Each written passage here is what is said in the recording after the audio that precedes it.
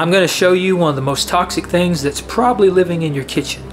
And if you value the health of yourself and your family and of your dog, you probably want to stop using this immediately, because it is linked to a bunch of very, very bad things that I'm going to discuss in this video. So let me just show you what we have here, okay? So the topic of discussion here is black plastic. So in case you're unaware, there was a series of articles that recently came out in October 2024 talking about the dangers of using black plastic, specifically in cookware, anything that you cook with and anything that gets heated up.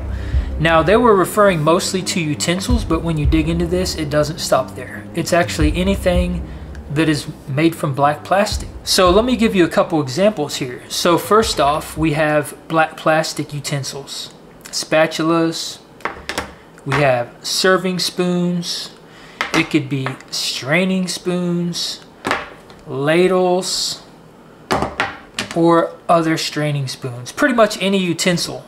All right, that's the point I'm trying to make here. It doesn't matter what it is. It's any kind of utensil that you would use to consume food out of or use to prepare food. Now, of these, I'll show you this spatula here. So even though this is supposed to be made to withstand heat so that you can cook with it, you can see where the upper portion of this has actually started to melt. All right, you can kind of see that there. So every time this thing melts and every time it heats up, it is leaching harmful chemicals into your food. And these plastics can actually break free from the spatula, and you essentially end up consuming the plastic as well. So not only are you leaching toxic substances into your food, but you're also consuming the plastic. Now, the problem with this plastic in particular is that it contains brominated flame retardants. All right, so you can pretty much assume anything that contains a chemical that starts with brominated, like brominated vegetable oil, it's going to be pretty freaking bad for your health. But these brominated flame retardants, the reason they're mostly in black plastics is because most of these black plastics are made from recycled electronic equipment, and that stuff is made to be resistant to fire. So they recycle it, they make it into utensils that you consume food with, and then you consume brominated flame retardants, which are known endocrine disruptors. What is an endocrine disruptor? It is a very harmful chemical that can affect pretty much every aspect of your body. Specifically, it is very detrimental to your hormone health. So it causes hormone dysfunction. It can cause metabolic dysfunction, which could lead to things like weight gain, obesity, diabetes. It's linked to cancer. It's linked to neurological disorders and abnormal brain development, especially in children. These plastics and the chemicals in them are also known to cause reproductive harm. So what does that mean? Well, it means that it can cause things like infertility. It has an estrogenic effect in men and women. So it can cause a decrease of testosterone in men, an increased risk of breast cancer in women specifically. It can cause an increase of estrogen in women, which basically throws your hormones all out of balance and can lead to reproductive issues. So something else they're finding in there are heavy metals such as lead and antimony, which are known neurotoxins and are also endocrine disruptors, which are linked to all those bad things I just talked about. All that stuff, it can affect thyroid function, it can cause inflammation in the body, and it can actually even lead to organ damage and just overall disruption in your entire body, which is not a good thing. And the really, really bad thing about this also is that it also is bioaccumulative, meaning it builds up in your body over time. So as you use these plastic utensils over and over and over, that stuff is going to accumulate in your body. It is very, very hard for your body to get rid of, and eventually it is going to destroy your health. So this spoon right here, for example, all right, this is a straining spoon. And as you can see, I've used this. I fell victim to this trap. And if my camera will focus here, you can see where this actually got so hot that it bubbled up here, okay? These dimples here, this is from where it heated up, and it essentially boiled the plastic, all right? So you can imagine the kind of toxins and chemicals that was leaching from this spoon as I was using it. And again, it doesn't stop there, okay? So exhibit B, I have a coffee maker, all right? Black plastic on top. This is the same type of material. Because again, in these articles, if you read through them, which I will link them below, you're going to see that it's pretty much anything that's made from black plastic is going to have these brominated flame retardants in there. So again, another part of the coffee maker, the upper part, the cup where the grounds go, this heats up. And when your coffee is getting sifted through here and it's getting strained through here, the chemicals in this plastic, as it heats up, is going to leach out into the water and into your coffee. So you got to think that, you know, all these things that we're told are bad or that we think are bad, for example, coffee and things like that, I'm not a coffee drinker. I just happen to have this coffee pot in my house because certain people that come around me drink coffee, and I like to accommodate people. But, you know, we're kind of told, and a lot of us believe that coffee is bad for us.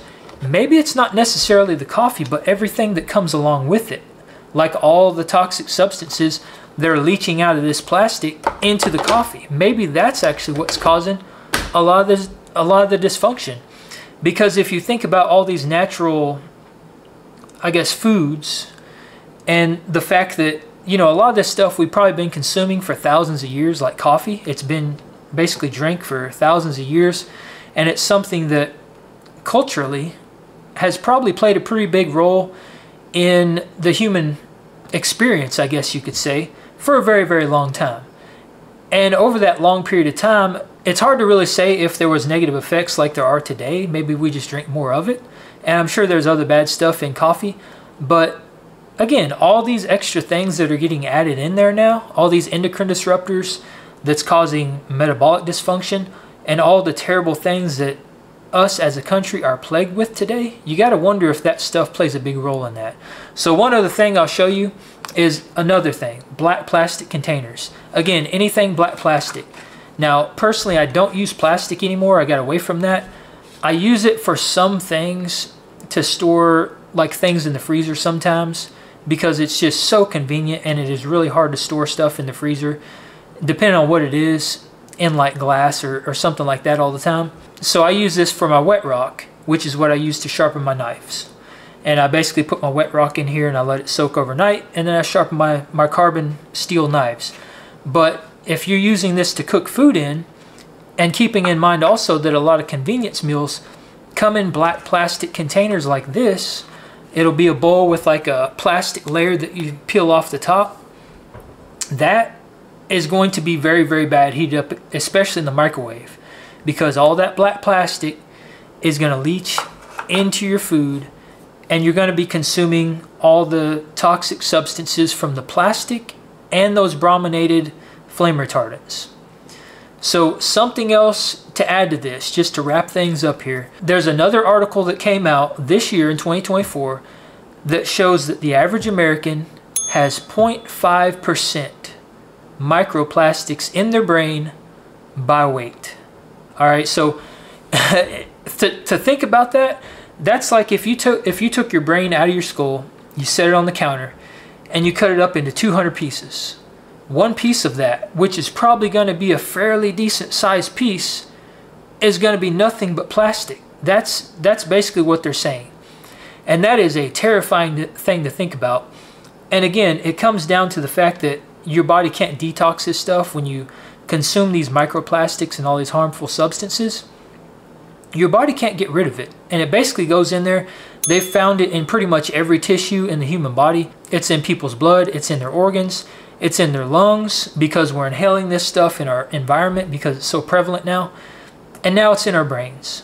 So if you want to improve your health, please do yourself this favor and get rid of black plastic. Rid that from your life. Substitute it with stainless steel, which would be something like this. You can get these on Amazon. I'll put some links in the description below because I just recently bought a set. And you know, these spoons right here, it's the exact same thing, but it's not black plastic, okay? Spatula even. You got serving spoons. Just get rid of that stuff. Stainless steel is a great option. If you're worried about this stuff damaging your other cookware or scratching, you know, non-stick coatings, which are also very bad, and I'll do another video about that. But if you're worried about that, you can get wood or bamboo. And you know, you have to consider how you're going to clean these things, because wood and bamboo isn't going to clean as easily, and you do have to kind of worry about germs when it comes to that kind of stuff. But that's also another great option. And you know, some people will recommend silicone. To me, I mean, I understand silicone's supposed to be safe and all this stuff. You don't really know what the quality of the silicone is and if there's anything else in there. So I kind of veer away from that too, just because it's a rubber-like substance. I don't trust it. So I always opt for the stainless steel. And you don't have to worry about scratching the coatings on your pan when you use stainless, or you use cast iron, or you cook on the grill, which is what I do 99.9% of the time. So just be very mindful of this kind of stuff. You know, these simple changes, they can have drastic improvements on your overall health. And the more we can limit our toxic exposure, the better off we're going to be. So again, I'll put links in the description below to all these articles so you can kind of research this yourself. You can read more in detail about just how detrimental this stuff actually is. If you have any questions, feel free to reach out. Definitely comment below and let me know if you're still using this stuff, if you plan to swap, or if you've already swapped. And just let me know what your overall thoughts are about this. Me personally, I'm just tired of being poisoned from every facet of our lives. But I'm just like everybody else. I'm learning all this stuff as I go, and I'm just trying to pass on the information so that I can help other people out there. And that's what this tribe is all about. So if you haven't done so already, be sure to like, subscribe, join the Apex tribe, and I'll see you in the next one. All right, peace out.